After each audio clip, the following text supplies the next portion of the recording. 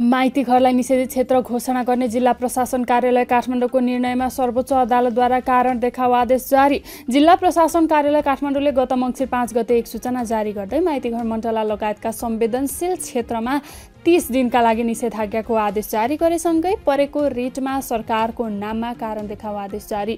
विपक्षीहरूको लिखित जवाफ पेश भएपछि संयुक्त इजलासमा यी रिटहरूमाथि सुनवाई भई अन्तरिम आदेश जारी हुने वा नहुने निर्क्योल हुने। अन्तरिम आदेश जारी भएमा माइतीघर मण्डला लगायतका क्षेत्रमा विरोध वा आन्दोलनका कार्यक्रम पूर्ववत अवस्थामा गर्न पाइने। जारी विरोध प्रदर्शनलाई सुरक्षित र व्यवस्थित बनाउन उपत्यकामा सुरक्षा व्यवस्था मजबुत बनाएको जिल्ला प्रशासन कार्यालय काठमाडौँद्वारा स्पष्ट। काठमाडौँमा कसैको पनि गैरकानुनी हरकत सह्य नभएको उल्लेख। शुक्रबार जिल्ला प्रशासन कार्यालय काठमाडौँले उपत्यकाको सुरक्षा व्यवस्थालाई मध्यनजर गरी बोलाएको सुरक्षा निकायको बैठकपछि आन्दोलनलाई सुरक्षित बनाउन उपत्यकाको सुरक्षा व्यवस्था मजबुत बनाएको काठमाडौँका प्रमुख जिल्ला अधिकारी जितेन्द्र बस्नेतको भनाई।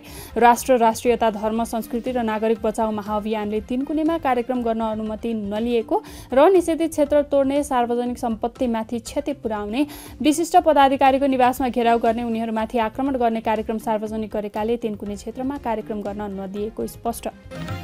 मेडिकल व्यवसायी दुर्गा प्रसाईले भोलि पनि काठमाडौँको 3 कुनेमा प्रदर्शन गर्ने जिकिर। शुक्रबार छिमी स्थित आफ्नै निवासमा पत्रकार सम्मेलन गर्दै शनिबार 3 कुनेमा हुने प्रदर्शनमा आफू पनि सहभागी हुने उल्लेख।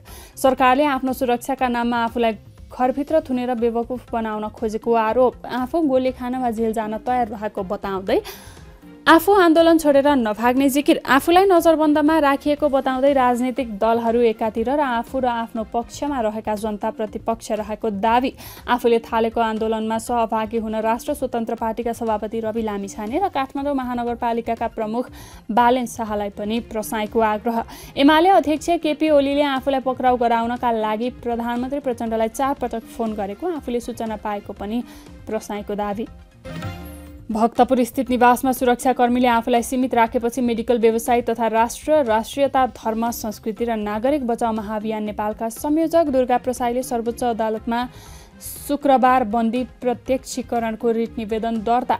वरिष्ठ अधिवक्ता डाक्टर सुरेन्द्र भण्डारीले प्रसाईको पक्षबाट सर्वोच्च अदालतमा रिट निवेदन दर्ता। उक्त रिट निवेदनमाथि आइतबार सुनवाई हुने।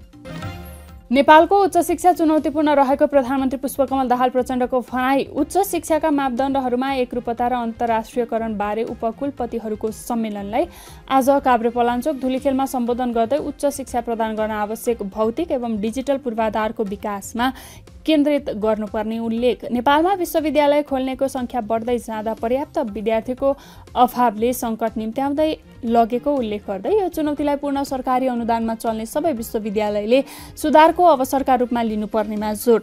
सबै विश्वविद्यालयका समकक्षीहरूलाई एकै ठाउँमा उपस्थित गराउने प्रयास नौलो प्रयास भएको प्रधानमन्त्रीको भनाई।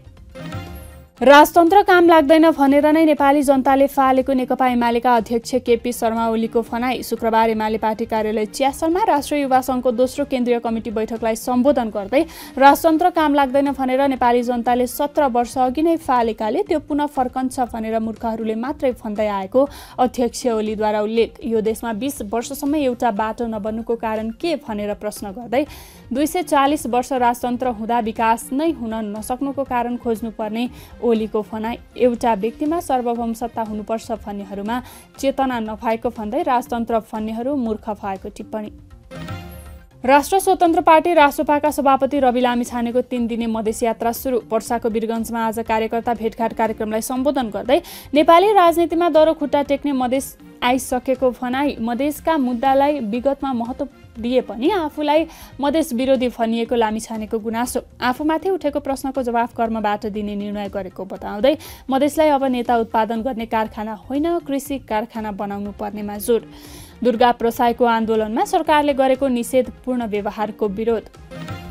वर्तमान व्यवस्थाको विकल्प खोज्न लागे फेरि अर्को जुनी खेर जाने नेपाली काङ्ग्रेसका महामन्त्री गगन थापाको भनाई। कसैको गल्तीको भारी व्यवस्थालाई बोकाउन नहुने थापाद्वारा उल्लेख। प्रधानमन्त्री र भूप प्रधानमन्त्रीहरू बैठक बसेर देश डुब्यो भन्ने खालका छलफल गर्ने गरेको जिकिर।